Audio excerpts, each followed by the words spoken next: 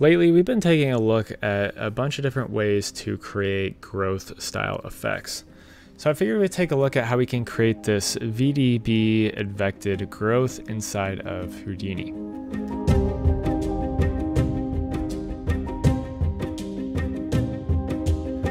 So this file will be available on Patreon. If you want to grab it, you can go through the setup, basically node for node, on how I created the intro animation. So if you want that, grab that on Patreon. But let's go ahead and dive into how we can set this up.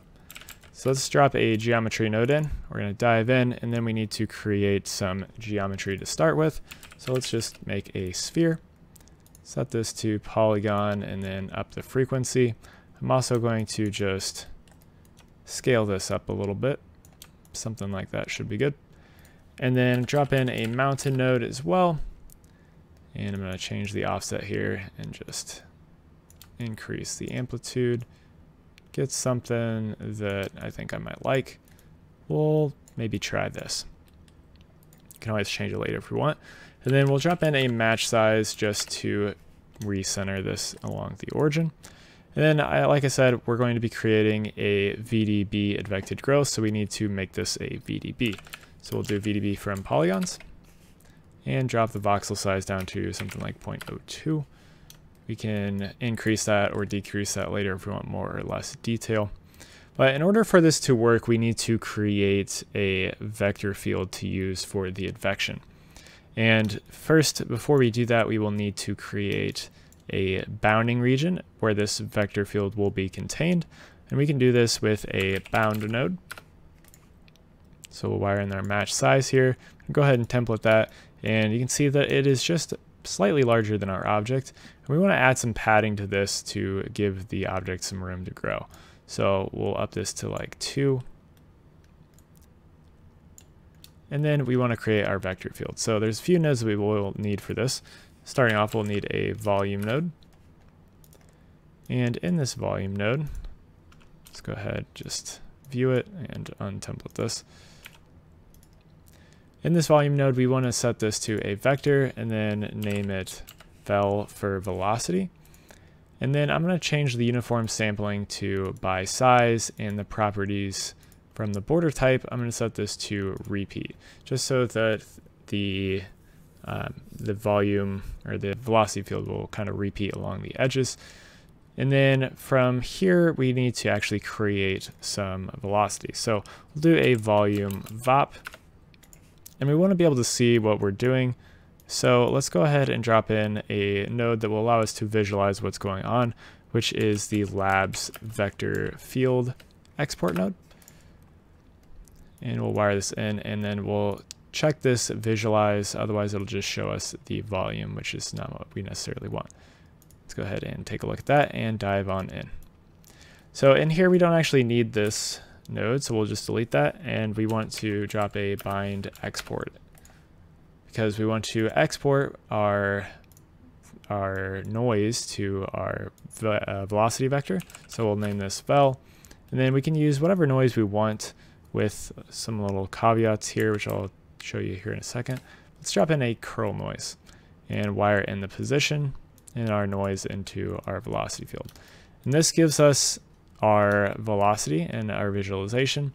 Now, I said you can use whatever noise you want, which is pretty true, except for one little caveat, which if I set this to sparse convolution, we can take a look at what that is.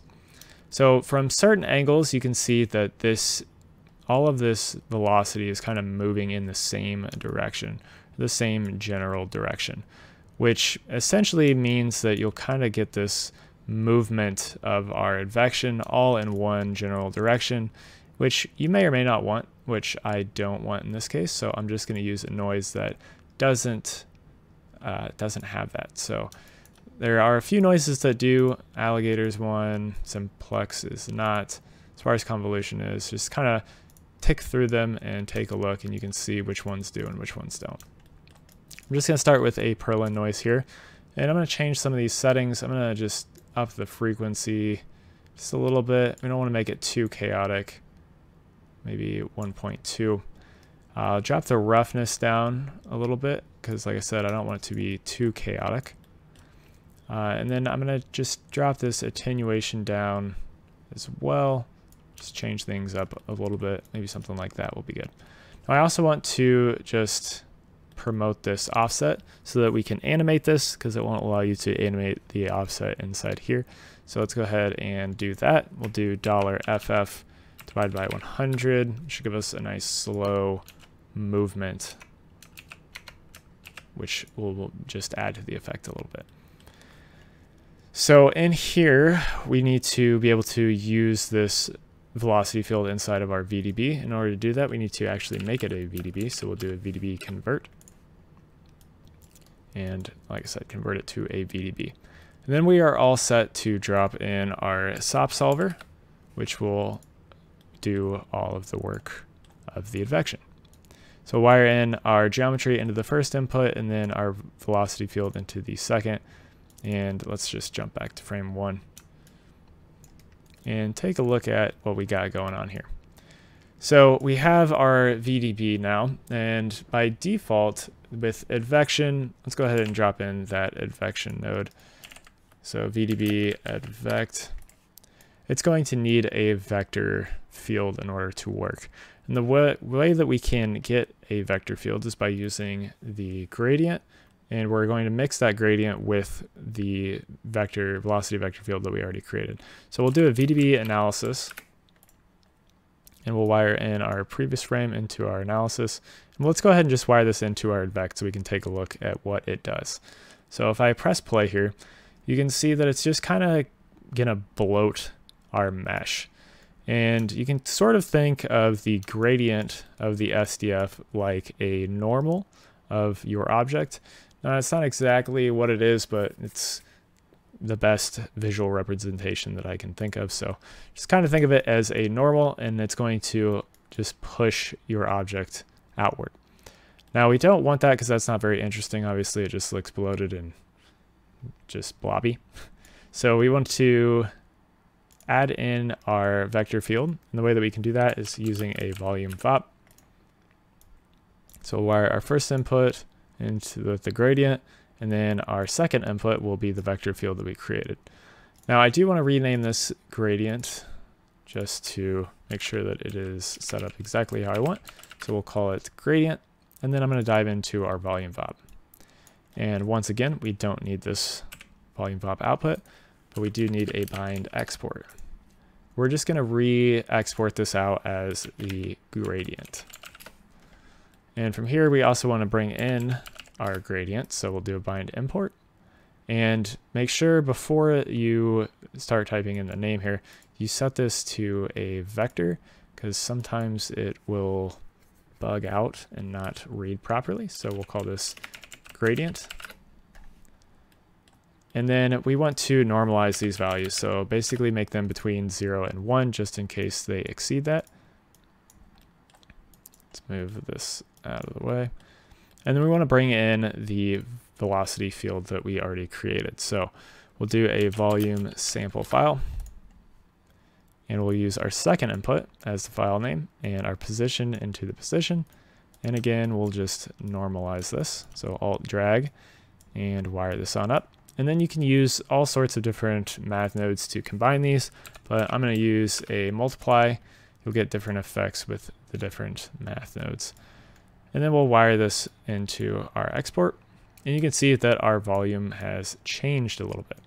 And if I go ahead and click play now,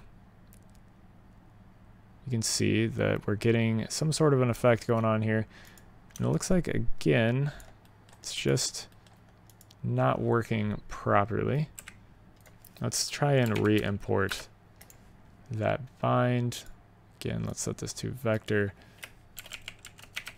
and name it gradient, and hopefully this will work like we want. Yes, so for some reason, I don't know why it doesn't work.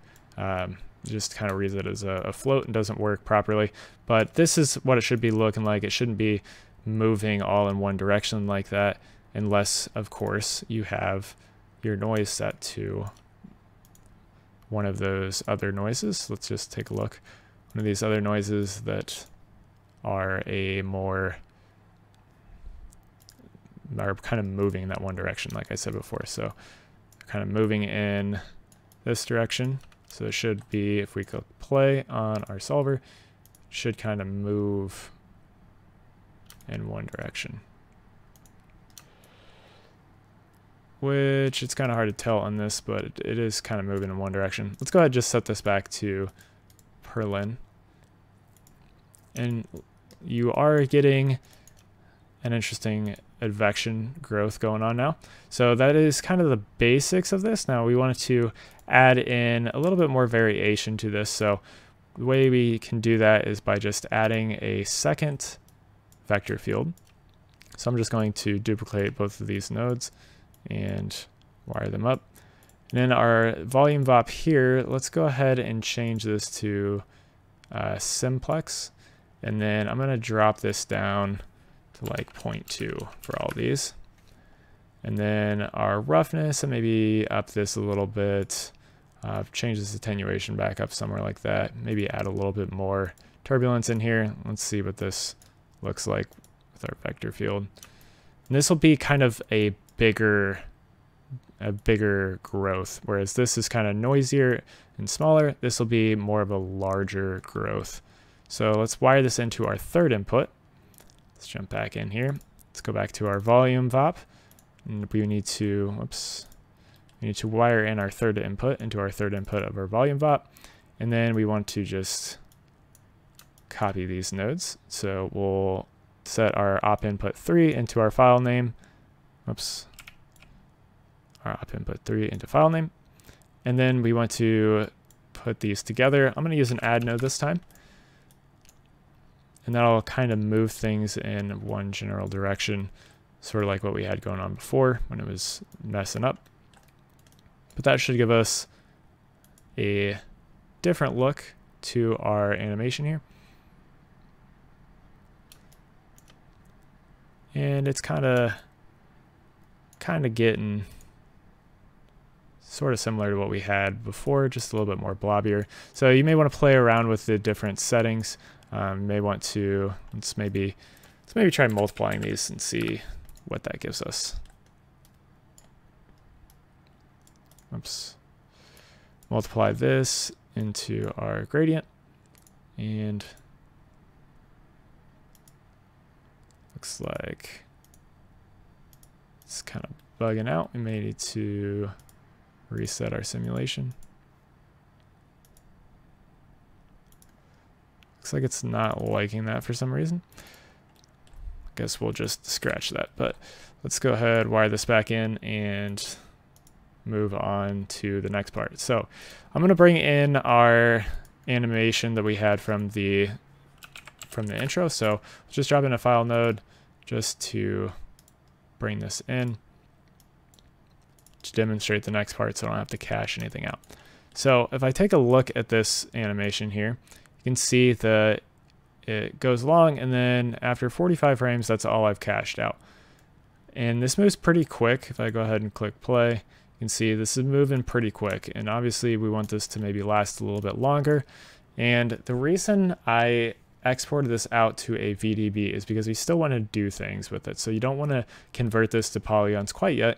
We want to actually convert it out, or cache it out as a VDB, so that we can retime the animation. So I'm going to set the speed to something like 0.25. And then in this volumes, I'm going to set the blend mode to by voxel position. And now if I take a look at this, click play, you can see it's moving a lot slower, and it's now blending between the frames pretty well. Even though we only have 45 frames, it's actually moving pretty well and not giving us really bad artifacts that you may get otherwise. But the one thing that we do have that we want to correct, it's maybe a little bit hard to see, but there is some little striations going on in our geometry here. So we can then just use a VDB smooth to smooth this out, and that should get rid of most of that. From there, we can just use a VDB convert and convert this to polygons, and we should be all good. Just give us a quick play again, and you can see that we got this nice growth going on. just like we want. So if you want to affect the growth differently, you really want to dial in these noises and these two volume VOPs right here. That'll kind of dial in the look of your simulation. But that is kind of the gist of how you can go about setting up this sort of effect inside Houdini. So like I said, the project files will be available on Patreon. If you want to grab those, by all means do so. There's also some other stuff up on there and some other stuff coming. So make sure to keep an eye on Patreon for all of that.